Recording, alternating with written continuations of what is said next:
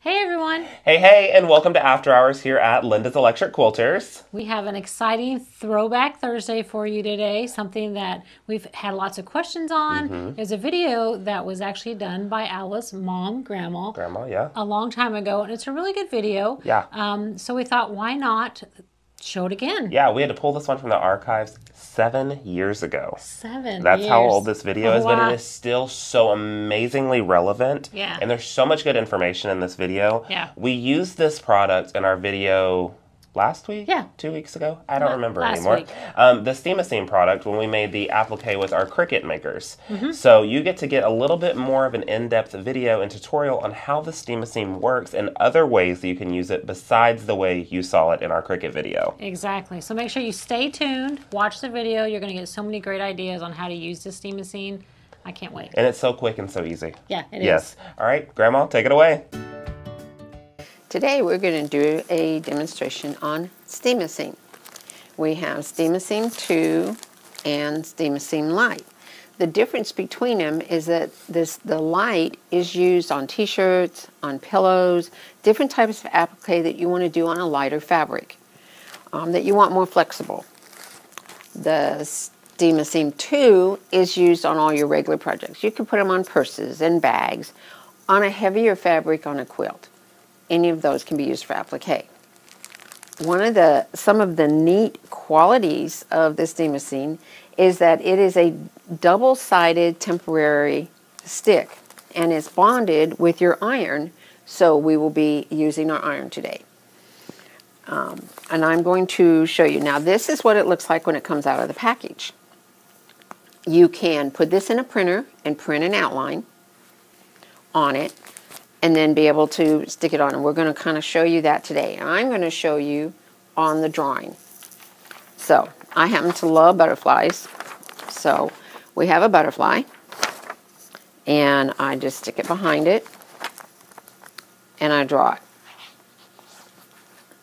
So now I have my pattern ready. The other thing is, if you have a favorite heart that you've used on applique before, and you have an old heart left from one of your quilts, you want to use it, you would do the same. You would take your heart, you would stick it right under. Now I would take my pen and I would outline it until I had it totally outlined. Once I have everything outlined the way I want, this is what it's going to look like. Whether you've had it printed on your printer or whether you did your outline yourself. So I have my pieces of fabric here that I want to use. I'm going to use purple for my butterfly and green for my heart. I lay them down with the pretty side down. Okay. This, like I said, is a double-sided sticky. So I'm going to take and I'm going to pull this back piece of paper off, and then I will take and put this onto my fabric.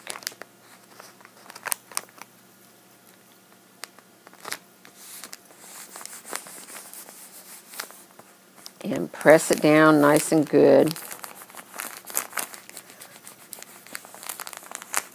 So I have it all pressed in place, exactly the way I want. Once I have it pressed the way I want, then I'm going to take and cut it out. So when I do more than one on a sheet, I will cut them smaller so that I have easier sections to work with. Once I have it totally cut out, it will look like this. So you have your side and side. So I'm going to take it and I'm going to peel off the side, the dark side that has the lines on. I'm going to peel it off. And this is sticky. So I will take and set this on my fabric. I'll do the same on the butterfly. So now I have my butterfly and I put it. Now the neat thing about this is that it is sticky.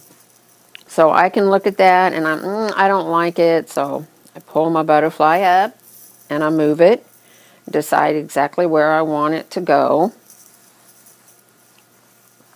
I have it down the way I want, and then I take my iron and I iron it.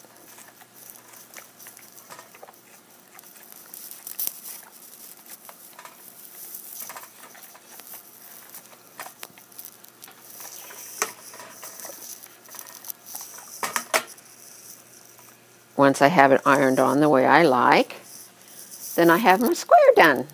And then I can go and accent my heart, my butterflies when I'm quilting, or if I'm doing an applique on my machine and I want to zigzag around the edges and add antennas. I want to put things on the heart and put I love you in there, whatever I want to do. My block is now ready for me to decorate out.